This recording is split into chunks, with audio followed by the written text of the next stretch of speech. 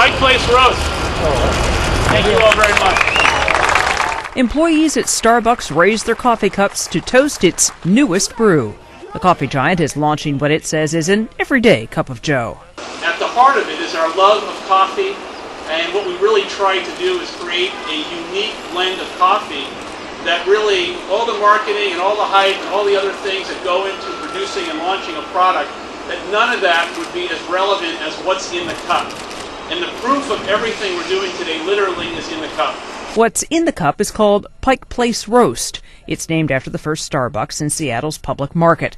The Java Giant says it created the flavor for customers who say they're tired of all the choices of blends, but they say they just want the same cup of joe every day. Delicious. Starbucks says it will sell the coffee freshly roasted, ground, and brewed, and in small batches that sit for less than 30 minutes every day. Diane Kepley, The Associated Press.